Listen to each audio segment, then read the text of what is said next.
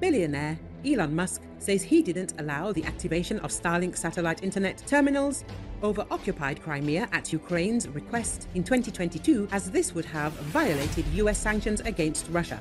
He wrote about this on his X account. According to the businessman, in 2022, his company received a request from the Ukrainian government in the middle of the night to activate Starlink in Crimea within a few hours. At the same time, they didn't receive any permission from the US government to circumvent sanctions. Musk said that by complying with Ukraine's request, his company would be committing a criminal violation of American law. He also recalled that Starlink is a commercial system, not a military system.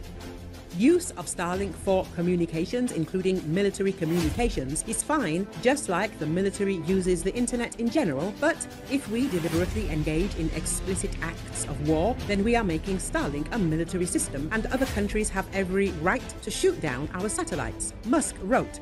Starlink disconnection scandal in Crimea. Writer Walter Isaacson wrote about the Starlink shutdown in his biography of Elon Musk in 2023. According to him, the businessman was afraid that the Ukrainian Armed Forces would use the technology to strike at the Russian Black Sea Fleet. Musk, in turn, said that he did not disconnect Starlink in Crimea. He rejected Ukraine's request to connect it. There was an emergency request from government authorities to activate Starlink all the way to Sevastopol, the obvious intent being to sink most of the Russian fleet at anchor. If I had agreed to their request, then SpaceX would be explicitly complicit in a major act of war and conflict escalation, he wrote. Mikhailo Podolyak, an advisor to the head of Ukraine's president's office, called Musk's actions a mixture of ignorance and a big ego, which resulted in numerous human casualties. The US Senate demanded an investigation into SpaceX after it admitted that it had blocked Ukraine's Starlink satellite internet service in Crimea. Musk himself said he did not consider himself a traitor over the incident. It is worth noting that this is not the first scandal involving Musk. Last year, his company SpaceX informed the Pentagon that it refused to finance Starlink satellite communication services in Ukraine. Eventually, the US took over the costs. The number of victims and casualties in Lviv has increased due to the Russian strike.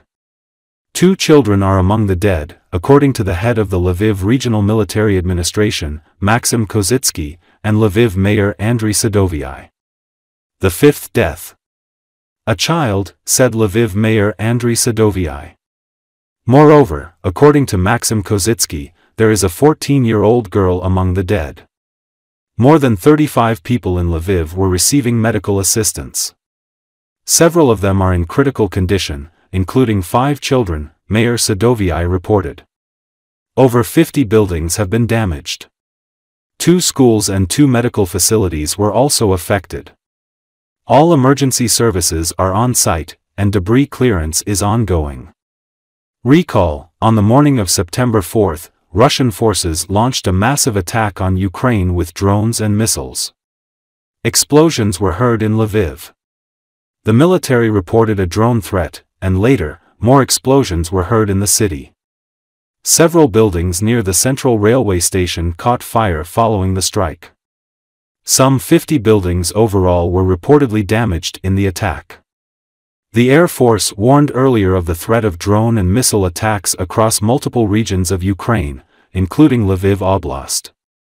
Lviv, located approximately 540 kilometers west of Kiev with a population of over 700,000, has been targeted several times by Russian drones and missiles during the war. The city is about 70 kilometers east of the Polish border. The deadliest attack against the city so far took place in July 2023, when a Russian missile strike killed 10 people and injured 40.